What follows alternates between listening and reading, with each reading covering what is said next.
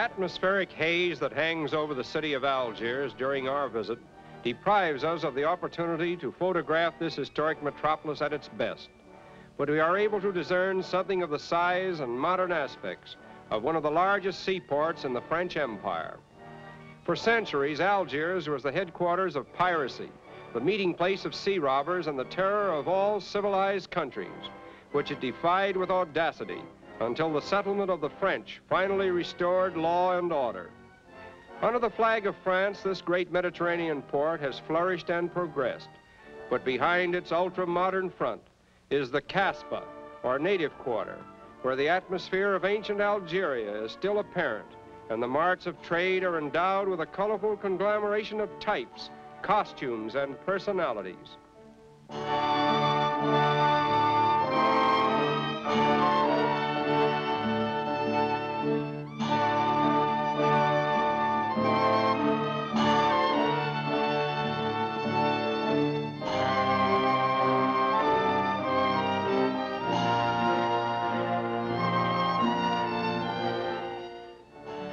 Unlike the Mohammedan women in the more orthodox cities of the Mohammedan world, those of the Casbah do not avoid the gaze of the unbeliever, although they still cling to their Mohammedan veils.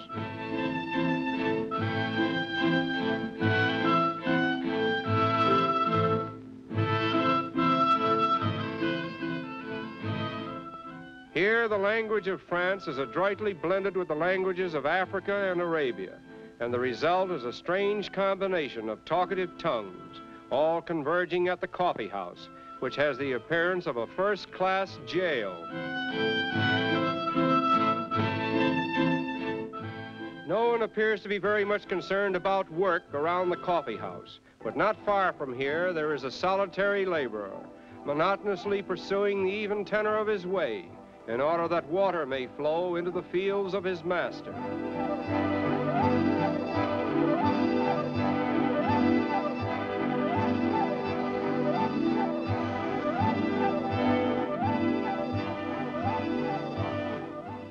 One of the outstanding monuments of Algiers is a recently completed war memorial, which commemorates the heroic part that Algeria played in the last World War, during which she proved her loyalty to France by furnishing about 300,000 soldiers and laborers, over 30,000 of whom gave their lives to the cause of democracy.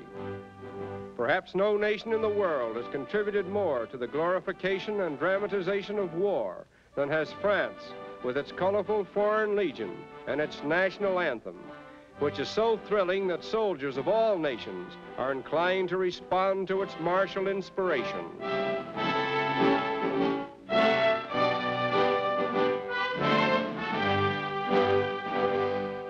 Across the Mediterranean, almost on a direct line from Algiers, lies the romantic little Principality of Monaco, with its famous Monte Carlo, one of the world's most colorful ports of call.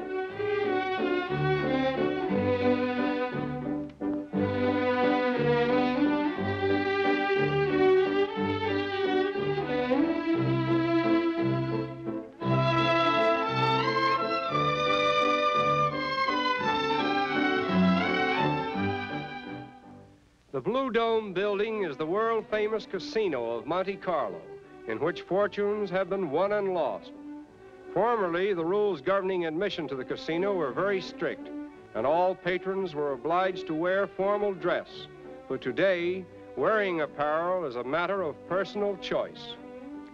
The Principality of Monaco is under the protection of France, and it is the world's smallest state. It has an area of 368 acres and a coastline measuring only a little over 2 miles. The population of the entire state does not exceed 24,000 inhabitants.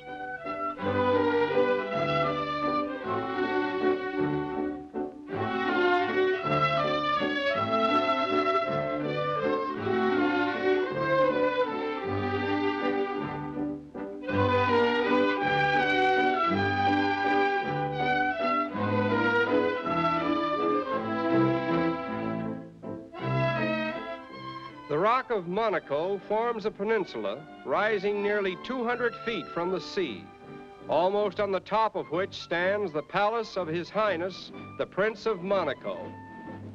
The building of this famous palace dates back to the 13th century, and its history is as thrilling as the story of Monaco itself. Not far from the palace stands the cathedral, which was erected in 1874, about the time that religious autonomy was granted to Monaco by the Pope. Hallelujah, hallelujah, hallelujah, hallelujah, hallelujah. Oh, the Lord God omnipotent reigneth. Hallelujah, hallelujah. In gruesome contrast to the cathedral, we now behold Suicide Rock, over which desperate men and women are said to have leaped to their death into the blue sea below. In spite of all the self-destruction stories that have been associated with this landmark, however, statistics prove that in proportion to its population, there are no more suicides in Monaco than anywhere else in the world. Nothing upsets a citizen of Monaco more than the foreigner's impression that his state derives all of its income and resources from this casino. As a matter of fact, Monaco has a revenue from its post office and its tax on gasoline, as well as a subsidy from France. The casino covers only the balance of the budget. Since 1869, the native population has been exempt from all income tax, and this fact alone makes the Principality of Monaco the most unique state in the world.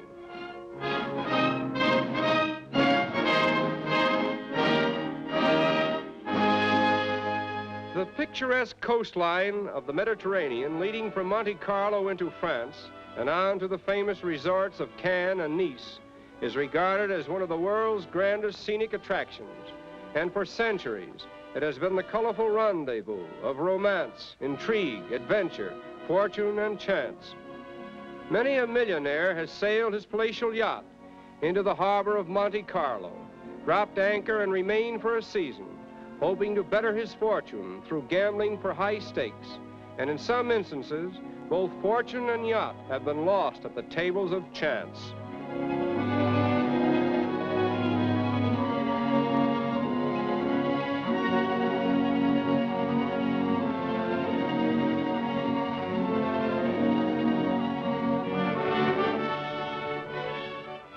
As we sail away from Monaco, we take our last look at its alluring mermaid, the casino, over which still lingers the memory of the man who broke the bank at Monte Carlo and left a tradition that continues to attract gambling sportsmen from all parts of the world.